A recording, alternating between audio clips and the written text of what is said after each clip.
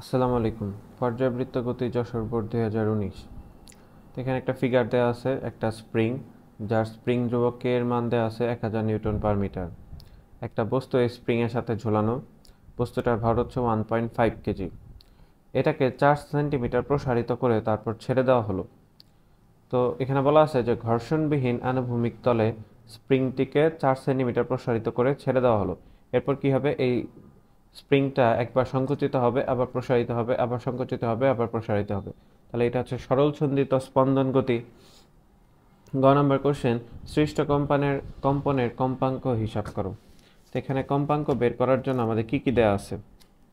কে এর মান দেওয়া আছে আমাদের, যে স্প্রিং ধ্রুবক কে এর মান হচ্ছে 1000 নিউটন পার মিটার। বস্তুটার ভর দেওয়া আছে এম এর মান দেওয়া আছে 1.5 KG. Omega is equal to আমরা কি জানি, √k ডিভাইড হচ্ছে এম, এই সূত্রটা জানি। বা ওমেগা স্কোয়ার যদি বর্গ করি উভয় পক্ষে, ওমেগা স্কোয়ার এইটা is equal to K divide M, বা ওমেগা স্কোয়ার এম এইটা ইজ ইকুয়াল টু হচ্ছে কে। এখান থেকে আমাদের ওমেগার মান বের করতে হবে, তাহলে ওমেগা স্কোয়ার এইটা is equal to K by M, বা ওমেগা এইটা is equal to √k divide হচ্ছে এম।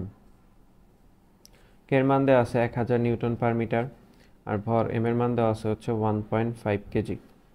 এটাকে যদি আমরা ক্যালকুলেশন করি, 1000 ভাগ 1.5, এটাকে আবার রুট করতে হবে 25.81988, বা এটাকে আমরা লিখতে পারি 25.82 এত রেডিয়ান পার সেকেন্ড। ওমেগার মান পেলাম। ওমেগা যদি বের করতে পারি তাহলে এখন ফ্রিকোয়েন্সি, ওমেগা হচ্ছে কৌণিক কম্পাঙ্ক, কিন্তু আমাদের বের করতে বলা হয়েছে শুধু কম্পাঙ্কের হিসাব, কম্পনের কম্পাঙ্ক। তাহলে কম্পাঙ্ক কি হবে? ওমেগা এইটা ইজ ইকুয়াল টু আমরা জানি হচ্ছে 2 পাই এফ, বা F is equal to omega divide হচ্ছে 2 পাই। যদি মান বসাই 25.82, এটাকে 2 পাই দিয়ে ভাগ, তাহলে যেটা আছে অ্যান্সার ওইটাকে হচ্ছে শুধু 2 পাই দিয়ে ভাগ করে দেব। 4.109 বা 4.11 এত হার্টস, এটা আমরা লিখতে পারি। তাহলে গ নম্বরের অ্যান্সার পেলাম যে সৃষ্ট কম্পনের কম্পাঙ্ক হিসাব করো। তো সৃষ্ট কম্পনের কম্পাঙ্ক হচ্ছে 4.11 হার্টস।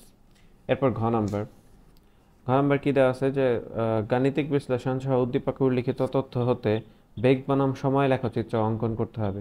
তো উদ্দীপকের তথ্য হতে বেগ বনাম সময়, অর্থাৎ আমরা কিছু সময়ের কিছু মান নিব, সেই হিসেবে বেগের মানগুলো কত পাবো সেটা হচ্ছে একটা ছক আকারে আমাদের লিখতে হবে। ঘ নম্বর, তো কিভাবে বেগ আর সময় বের করতে পারি? তো যেহেতু এটা একটা সরল ছন্দিত স্পন্দন গতির ক্ষেত্রে সরণের সমীকরণ কি? x is equal to a sine omega t plus del, এই সূত্রটা আমরা জানি।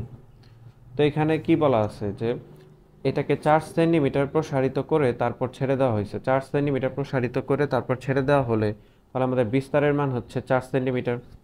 তো এখানে আমরা বলতে পারি বিস্তার হচ্ছে 4 সেন্টিমিটার। তাহলে এখানে এর মান 4 সেন্টিমিটার।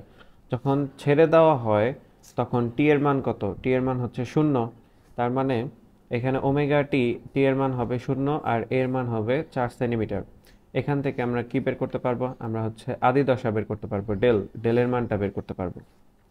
তাহলে x is equal to a sine omega t plus del, এখানে x এর পরিবর্তে আমরা কি লিখতে পারি? 4 সেন্টিমিটারই, কারণ 4 সেন্টিমিটার প্রসারিত করেই তো ছেড়ে দেওয়া হয়েছে। তাহলে ওই টাইমে হচ্ছে আমাদের সরণের মান হচ্ছে 4 সেন্টিমিটার। তাহলে এর পরিবর্তে আমরা এ লিখতে পারি, x এর পরিবর্তে আমরা এ লিখতে পারি। সময় যখন শূন্য তার ক্ষেত্রে আমরা এইটা লিখতে পারি, x এর পরিবর্তে এ sine omega t plus del. তাহলে এখানে omega into T, omega into 0 plus হচ্ছে ডেল, এ কাটাকাটি করলে এই পাশে 1 হবে, সাইন ডেল। তাহলে সাইন ডেল এইটা is equal to 1, del is equal to কী হবে? Sign inverse 1। সাইন কত ডিগ্রির মান হচ্ছে 1, সাইন 90 ডিগ্রির মান 1, সাইন 90 ডিগ্রির মান 1। তাহলে এখানে আমরা 90 ডিগ্রি মানে হচ্ছে π/2 এটা লিখতে পারি। তাহলে আমার আদি দশা ডেলের মান পেলাম হচ্ছে আমরা π/2। এখন এইটার মান আমরা হচ্ছে সব সরণের ক্ষেত্রে বিভিন্ন টাইমের ক্ষেত্রে যে দশা বসাবো সেই জায়গায় হচ্ছে আমরা π/2 বসাইতে পারি। তাহলে আমরা আদি দশা কত পেলাম?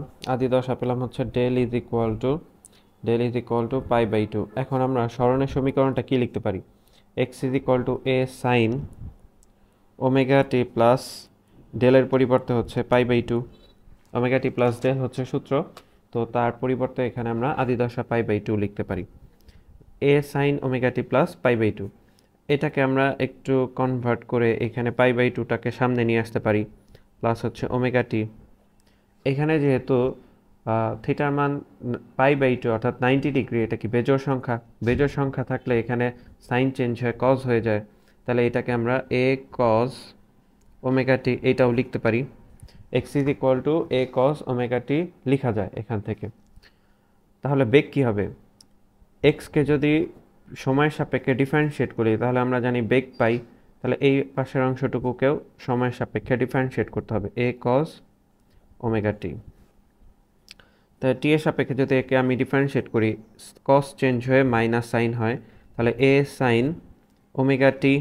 আবার এই ওমেগা টিকে যদি ডিফারেন্সিয়েট করি তাহলে সামনে ওমেগা চলে আসে, তাহলে omega a sine omega t. এটা হচ্ছে আমরা বেগের ইকুয়েশন পেলাম, বেগ v is equal to omega a sine omega t. এখন এই বেগের ইকুয়েশন থেকে আমরা বিভিন্ন সময়ের জন্য আমরা বেগ নির্ণয় করতে পারবো। যেমন টি যখন 0 তখন বেগ কি হয়? v is equal to minus omega a sine omega into T. টি এর মান যেহেতু 0 তাহলে সাইন 0 ডিগ্রির মান কত? 0। তাহলে এখানে বেগের মান হচ্ছে 0, তাহলে 0 মিটার পার সেকেন্ড। সময় যখন 0 তখন বেগের মান আমরা 0 পেলাম। এরপর সময় যখন, এখন সময়গুলো আমরা কিভাবে নিব? আমরা এইটাকে যদি একটা তরঙ্গের সাথে তুলনা করি, যেমন এখানে বলা আছে যে প্রথমে তার আদি দশায় হচ্ছে π/2, তার মানে π/2 হচ্ছে 90 ডিগ্রি, তার মানে এখান থেকে শুরু, তারপরে হচ্ছে সাম্যাবস্থান নিয়ে যাবে, তারপরে আবার এরকম একটা তরঙ্গ তৈরি করবে। তাহলে এই সময়টা হচ্ছে আমাদের t ইজ ইকুয়াল টু 0। এই সময়টা কি? এই সময়টা হচ্ছে t/4। এই সময়টা হচ্ছে t/4 এর সাথে আরেকটা t/4 যোগ, তার মানে এই সময়টা হচ্ছে t/2। আর এই সময়টা কি হবে? 3t ডিভাইড হচ্ছে, মানে t/2 এর সাথে হচ্ছে t/2 এর সাথে একটা t/4 যোগ হবে এই জায়গায়। তাহলে লসাগু করলে 4, উপরে হচ্ছে 2t প্লাস t, মানে 3t/4। তার মানে এই পয়েন্টে হচ্ছে 3t/4, আর এই জায়গাটায় মানে একটা পর্যায়কাল, এটা হচ্ছে t, একটা পূর্ণ পর্যায়কাল এখানে হচ্ছে t। তাহলে এই মানগুলাই হচ্ছে আমরা এখানে ব্যবহার করব গ্রাফের জন্য। তো প্রথমে হচ্ছে t/4, t is equal to 0 এটা নেওয়া হয়ে গেছে, এখন আমরা চেক করব হচ্ছে t/4। তাহলে t ইজ ইকুয়াল টু যখন t/4 তখন বেগ কী হবে? v is equal to minus omega a sine omega t, এটা আমরা পেয়েছি। তাহলে মাইনাস ওমেগা a সাইন, ওমেগার পরিবর্তে আমরা 2π/t লিখতে পারি, ওমেগার পরিবর্তে 2π/t, আর টি এর পরিবর্তে কি লিখতে পারি? t is equal to t/4। এটা কাটাকাটি করলাম, এটা কাটাকাটি করলে নিচে হচ্ছে 2, এখানে π/2 পেলাম। তাহলে ওমেগা a সাইন 90 ডিগ্রি, π/2 মানে হচ্ছে সাইন 90 ডিগ্রি। ওমেগার মান পেয়েছি 25.82, বিস্তার এর মান হচ্ছে 0.04 কোশ্চেনে দেওয়া আছে, ইন্টু সাইন 90 ডিগ্রির মান হচ্ছে 1। এটাকে যদি আমরা ক্যালকুলেশন করি, 25.82 গুণন 0.04 গুণন হচ্ছে 1.0328, যেহেতু এখানে মাইনাস আছে তাহলে মাইনাস 1.0328, এত হচ্ছে মিটার পার সেকেন্ড।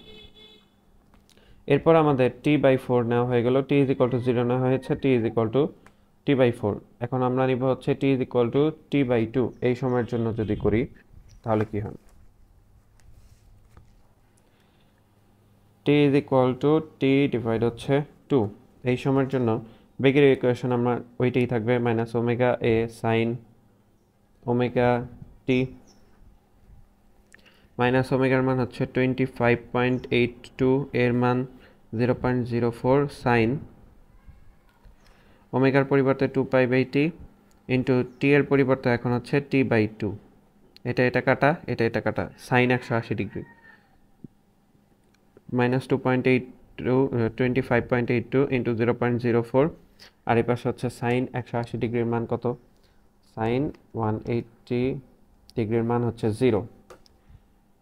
এটার মান যেহেতু 0, তার মানে ওই টাইমে বেগের মান হচ্ছে আবার 0 হয়ে গেল। তাহলে t ইজ ইকুয়াল টু যখন t/2, তখন বেগের মান হচ্ছে আবার 0।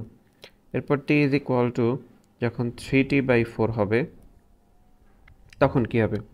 v is equal to minus omega a sign, ওমেগার পরিবর্তে 2π/t ইন্টু t এর পরিবর্তে হচ্ছে 3t/4, t কাটা, মাইনাস ওমেগার মান 25.82, 0.04 এর মান, সাইন, ওপরে হচ্ছে 3 দুগুণে 6, 6π/4, বা এটা কাটাকাটি করলে নিচে হচ্ছে 2, 3π/2, 3π/2, 3 ইন্টু পাই মানে 180 ডিগ্রি ভাগ হচ্ছে 2, 270 ডিগ্রি, সাইন 3π/2 মানে হচ্ছে সাইন 270, সাইন 270 ডিগ্রির মান হচ্ছে -1, -1 এর সাথে এটা গুণ করলে এটা কি হয়ে যাবে? প্লাস হয়ে যাবে।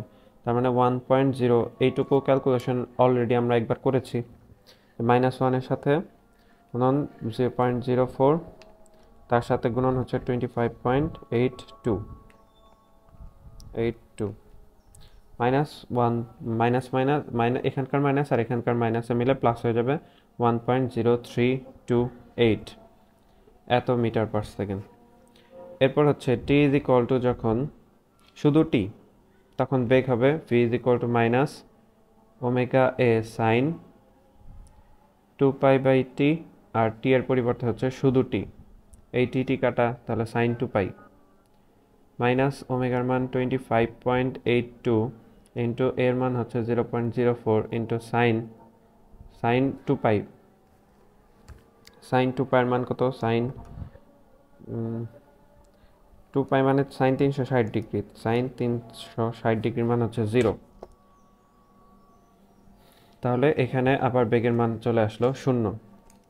তাহলে আমরা সময় যখন 0 পেয়েছি, তখন বেগের মান পেয়েছি -1.0328 মিটার পার সেকেন্ড, সরি, সময় যখন 0 তখন বেগের মানও 0। সময়ের মান যখন t is equal to t/4, তখন বেগের মান পেয়েছি -1.0328 মিটার পার সেকেন্ড। সময়ের মান যখন t/2, তখন বেগের মান আমরা পেয়েছি 0। সময়ের মান যখন 3t/4, তখন আমরা বেগের মান পেয়েছি প্লাসের 1.0328 মিটার পার সেকেন্ড। আবার সময়ের মান যখন শুধু t, তখন আমরা বেগের মান পেয়েছি 0। তাহলে এখানে হচ্ছে আমরা টোটাল 1 2 3 4 5টা সময়ের জন্য হচ্ছে আমরা এটা বের করলাম। এখন এইটার থেকে আমাদের একটা গ্রাফ অঙ্কন করতে হবে, এই ভ্যালুগুলো নিয়ে একটা গ্রাফ অঙ্কন করতে হবে। তো এখানে আমরা হচ্ছে সময় যখন 0, তখন বেগের মান পাই 0, সময় t/4 হলে বেগের মান -1.0328, সময় যদি t/2 হয় তাহলে বেগ 0, 3t/4 হলে 0.10328, আর বেগ সময় যখন পর্যায়কাল অর্থাৎ একটা ফুল সাইকেল হয়, তখন হচ্ছে বেগের মান আবার 0।